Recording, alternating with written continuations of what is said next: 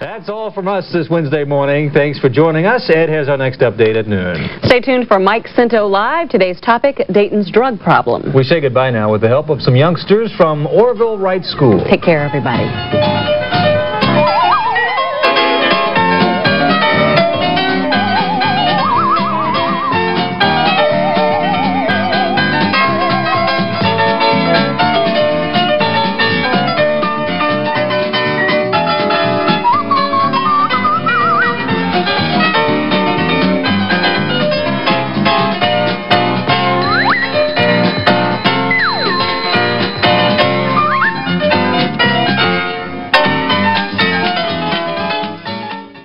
The Andy Griffith Show this afternoon at 4:30.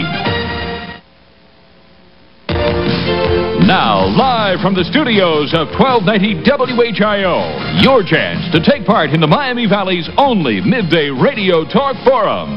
1290 WHIO and Television 7 proudly present this simulcast segment of the Mike Scinto Show. Right, what you were witnessing on television, those of you who are watching it, is the Montgomery County Sheriff's Department on a drug raid in a Dayton area community. This is a drug raid that occurs after the search warrant has been obtained, after the undercover work has been done. Rather dramatic, as of course all these drug raids are. And a couple of gentlemen who we have with us today are the ones who actually set this kind of thing up. Now, let me explain to you why things look a little bit different in here than they usually do on this show. The lighting is different, and the voices that you're going to hear are different as well, because we are talking to Lieutenant Jim Finnegan, who you can see, who is in the light, who is commander of the Special Investigations Bureau of the Dayton Police Department, and two undercover narcotics officers, Lee and Bob. We'll simply call them Lee and Bob. And gentlemen, thank you for coming in today and talking to us. How bad, Jim, is the drug problem on the streets of the city of Dayton? The mayor's told us, the chief has told us. You tell us. I would say the description of the drug problem as an epidemic is very accurate. Crack, cocaine, heroin, what are we talking about? Crack cocaine presently accounts for probably 85 to 90% of our drug problem. It has displaced a number of other drugs, some of the heroin traffic and a large amount of the pharmaceutical traffic, as the number one illegal drug in this county, I would suspect. Lee and Bob, we'll start with Lee. Are we over-dramatizing this thing? The shows we see about it, the movies that are made about it, the addresses that are made by politicians. You're out there in the trenches dealing with this. Is it dangerous? I mean, do you actually deal with people who would stop at almost nothing? Definitely. I mean, have you ever actually dealt with somebody who you felt like that would kill somebody? Yes, I had a 14-year-old juvenile just recently, within the last 6 months, take a shot at my partner and I. How old, 14? 14 years old, correct. Bob, would you concur? Have you, I mean, is it that ruthless out there on the street? Yes, just in the weapons alone that we're seeing has increased dramatically, the firepower that they have as opposed to what we have. And it's the youngsters who don't really care what they do, their firepower, they just don't care. They'll take a chance if they can. Why do you do this? Is this a voluntary assignment? You've been doing it, Bob, for 8 years. Is this voluntary? Yes, it is. Why do you do it? That's an interesting job, and it needs to be done. We have to do something, and everything we can do to improve. You do get a good feeling when you do take some of the drugs off the street. Are you afraid when you go out? Sure, there's an element of danger out there. You have to be. Okay. You know, we talk about the guns, and we just had the battle here in Dayton over the assault weapons. Do you know people who carry assault weapons? Drug dealers who carry assault weapons? Or have you ever seen any? Yes, we're recovering a lot of the semi-automatic 9mm weapons, more so than anything. Your AR-15s, your AK-47s, those are not as readily seen as the smaller compact 9mm. Okay. Are you afraid, Lee, when you go out there? Yes, sir. Why do you keep doing it? Well, it's one of those things that I guess the element of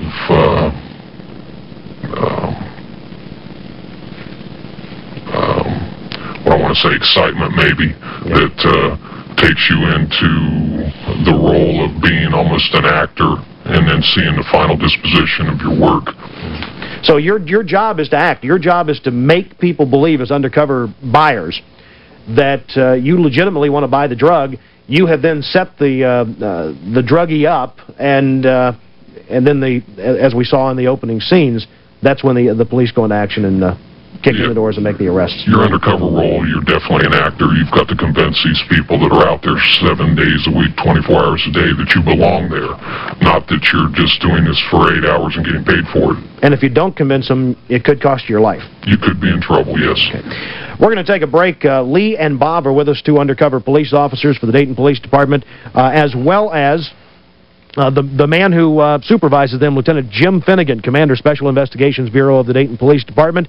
This is the Mike Scinto Show on 1290 WHIO Radio, Television 7. We're going to show you how you can take part. You can take part in the Mike Scinto Show by calling 457-1290 or toll-free anywhere in Ohio, 1-800-345-1290.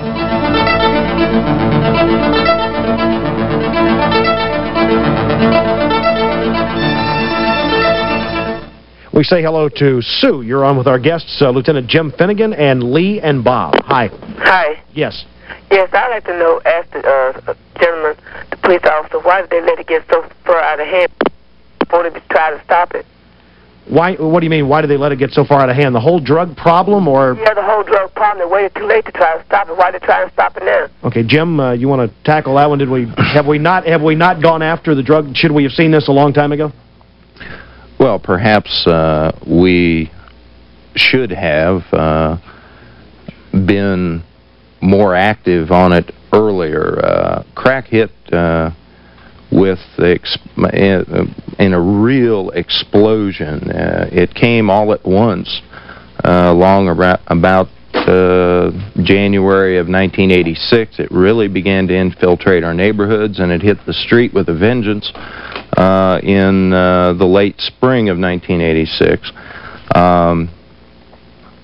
We have been continuously involved in attempting to address this problem at ever-increasing levels since that time. I don't think it's accurate to say we just started trying to deal with it, but we're quite obviously not doing enough. All right. Let me ask Lee and Bob, do you see the problem getting worse? Is it, we're hearing about it, and we know that we're seeing more about it on television. Is the problem getting worse today than it was, Bob, when you started 8 years ago, and Lee, when you started 2 years ago doing this? Well, it's certainly a lot worse than it was 8 years ago, mostly because of the crack epidemic. It's just been so overwhelming. We're all giving in to try to take corrective measures on it, but it's definitely worse. Is this a winnable war, Lee? I mean, is this a war in the street? And secondly, if it is, are we winning it?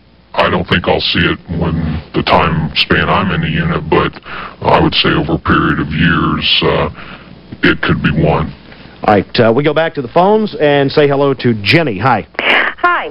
The Dayton Gator community has a chance to speak out against drugs, and I wanted to share this. Today at 12 noon at Courthouse Square, there'll be a town meeting mobilizing against drugs, and this is an opportunity for the community to jump out and do something about it in Dayton. And this is being sponsored by SCLC and the United Theological Seminary's Black Church Ministries.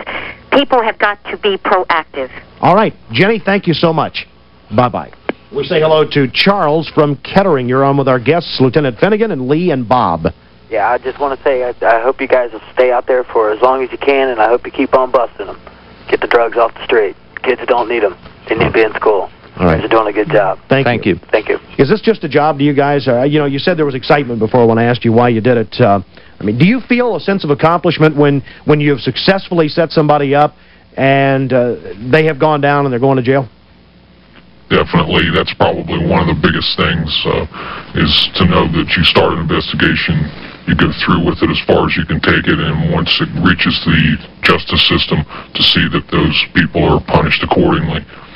You ever get frustrated, Bob, that you know, and we don't want to nail judges, and there are good judges and bad judges. You ever get frustrated, though, that some of the guys who you feel are bad dudes, you know, and they've been nailed and they've been busted, are back out on the street? And maybe we shouldn't just blame the judges. Maybe we should blame the legislators and overcrowded prisons. I mean, are you concerned that we're not doing all we should to get these people off the streets and keep them? It's frustrating, but there is more that we can do. I guess where the money comes from is always the bottom line, what we're going to do about it. Do you see an end to this problem in your tenure on the department? Yes, I do. Okay. We're going to take a quick break. We're talking to Lee and Bob, a couple of undercover police officers with the Dayton Police Department, and Lieutenant Jim Finnegan, Commander Special Investigations Bureau of the Dayton Police Department. You're listening to and watching The Mike Scinto Show on 1290 WHIO Radio and Television 7.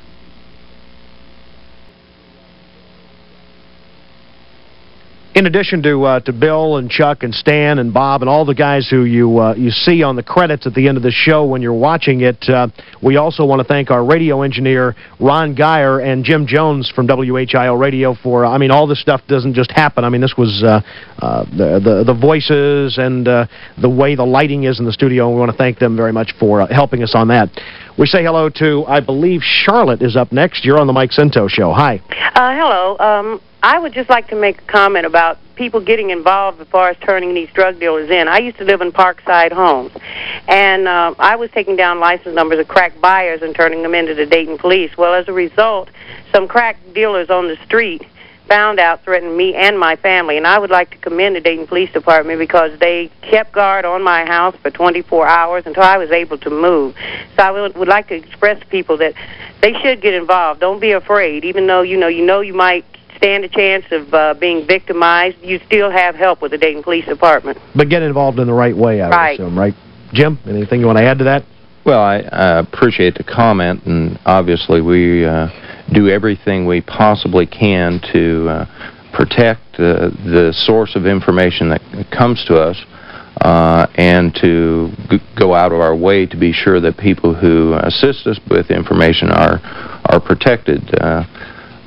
The instances where people have been threatened or have been relatively few, and instances where people have been harmed are virtually unheard of. Gentlemen, let me ask you, Lee, we talked before about the 14-year-old who shot at you. I think of, if I could make an analogy here, of people who were, and I served in this country. I didn't go to Vietnam, but friends of mine who did, they tell me that, you know, they didn't know who the enemy was. They couldn't tell who the enemy was and who the friends were. Is it the same thing with drugs sometimes? Is it difficult for us to determine? Has it permeated our society so much that you don't know who is dealing drugs and who isn't? In the Special Investigations Bureau, we pretty much set our own targets, so we somewhat know who we're going after. But on the street level with the uniform crews, sometimes they have no idea who the enemy really is. Bob, would you agree with that? Is it difficult for us, for lay people out here, to know who the bad guys are? Sure, they can disguise what they're doing. They try to hide their business. They don't want everyone to know what they're doing. Is it money, or is it the habit that motivates most people to do this? Depends on which end of the spectrum you're on. For a lot of people, the addiction rate is so high that they spend the money. But on the other end, the people that are making it their enterprise, that's the money to them. Who's more dangerous, the user or the dealer? In my opinion, the user is more dangerous. Would you agree with that, Bob? I think it's both the user and the seller, because the seller is the place we have to go into the fortified house and run into the weapons. All right. We say hello to Chuck. Hi. Good morning. Good morning. I'd like to ask the officer there, why is it, I mean, they're doing a good job. They're catching these guys, but then they turn right around and plea bargain and let them out. They got a guy in Franklin here who's supposed to get 23 years. He could. They're going to let him out in about 2 years. Jim, we got into that with our undercover officers. Let's hear your political soapbox here. I think we're all a little frustrated, you know, not at any particular judge, but at the court system in general, from what we hear and read, that they're back out on the streets in a short time. Well, it's easy to be to be caustic towards judges when we don't have to look at the things they do. I might disagree with the sentencing of a particular individual or in a particular case. The fact remains that if somebody goes to prison, somebody else has to come out. We have overcrowded jail and prison conditions, both locally at the county jail, at the city workhouse, and throughout the state in the prison system. And those judges have a lot of different factors to weigh in making their decisions. I might not agree with them on a case-to-case basis, but I'm not ready to have anyone believe that they are the source of all our problems. Lee, we talked about the 14-year-old who shot at you.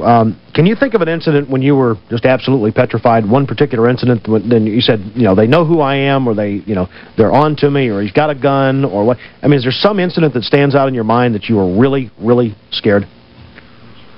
Within the last 6 months, I was involved in a situation, a pharmaceutical case, where it went 2 solid days, and the last day, when the subject was in my vehicle, I mentioned the fact that 2 of the other people that were sitting behind me in another vehicle thought that I was a police officer. It's just that situation where you have to kind of think quick on your feet and hope the gift of gab kicks in, and if you convince them that you're not who they think you are. Bob, you've had a little time to think about it since I asked him. What is there one that jumps out and grabs you? Nothing particular. It's all just in general. Like Lee said, that anyone behind you could have the gun and potentially has the gun, so you always have to be cognizant of it. You ever have nightmares about your work? I have. A lot of times you get to the point to where you make the decision on whether you're armed going into a situation or whether you're not. Not all the time do undercover detectives carry their weapons on any given situation. Because if you're buying in a drug house, sometimes they'll pat you down for weapons and or anything else, and you've got to convince them that you're just a typical street buyer.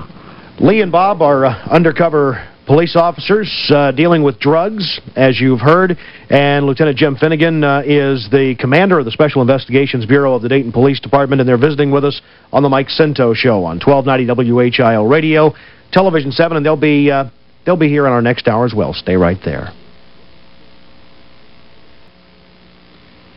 What we're seeing is what happens after. Now, this is Montgomery County Sheriff's Department as opposed to the Dayton Police Department, where our guests are from. But I guess we're all working for the same cause. What you see is the aftermath of what our guests in the studio do. They actually make the arrangements and set up the deal, and then the police officers come in to make the arrest, as you see here. And this is graphic enough, but as you can well imagine, it becomes much more graphic than this and much more dangerous. Would you say that the officers who actually have to do the busting and getting in there, Lee and Bob, are they in as much danger or more danger than you? I guess then the dealers are actually being threatened, aren't they? Well, we do both ends of it, so it's dangerous all the way through it. Okay. And Lee, would you? Yeah, the first 20 seconds through the door is probably the most dangerous, but the element of surprise is on our side. Okay. Let's go back to the phones and we say hello to Steve. You're on with our guests Lee and Bob and Jim Finnegan. Good morning. Good morning. I'd like to ask them that does it really upset them when another drug dealer kills another drug dealer? It really thrills me to wake up in the morning. Putting them on the spot, huh? It really, when I wake up and I read in the paper where several drug dealers have killed each other, it just makes me feel terrific. Well, I don't know that it makes you feel terrific. There's a great deal of violence that is infecting our entire community. We've been fortunate to the last several months that violence has been introverted among the people who are involved in the drug trafficking. They kill each other, they shoot at each other, and we're certainly thankful that violence hasn't affected innocent people. But I don't think it's something that any of us can be overjoyed about. Can you see, Lee and Bob, I'm going to ask you a very frank question, and I don't know how much money you've been exposed to in this.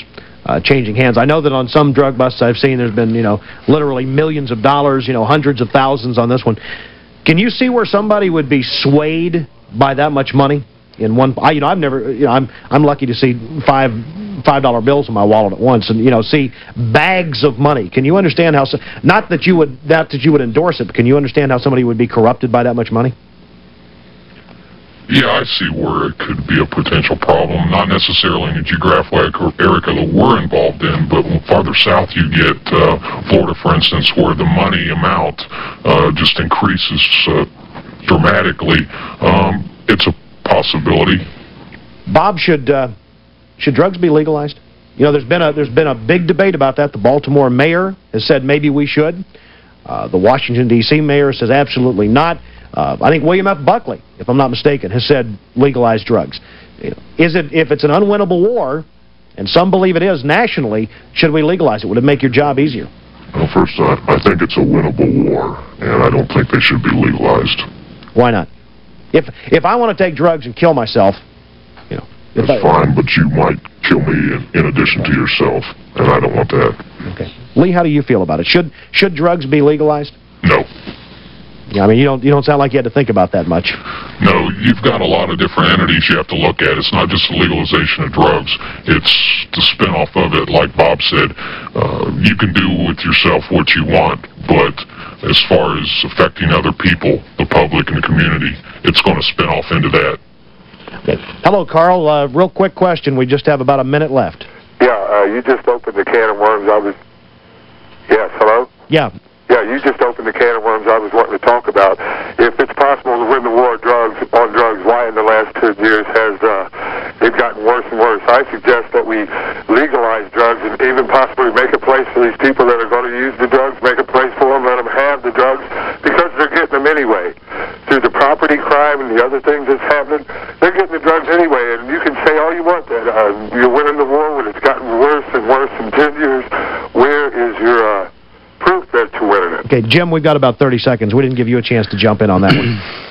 Well, we're certainly holding our own, I believe. I think there are going to be new directions, but I don't think these substances are the kind of poisons that we want to unleash on our society. They kill people. The addiction kills people. And it's unconscionable to me to consider legalization. Thanks for calling. Our lines are loaded. Stay with us. We're going to talk about this in our next hour on the radio as well. Jim Finnegan, thank you. Lee and Bob, thank you. And we will be back tomorrow again with another special simulcast edition of the Mike Scinto Show on 1290 WHIO Radio and Television 7.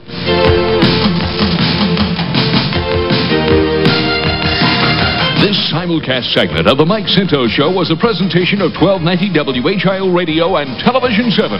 Join us tomorrow morning for another exciting guest and conversation.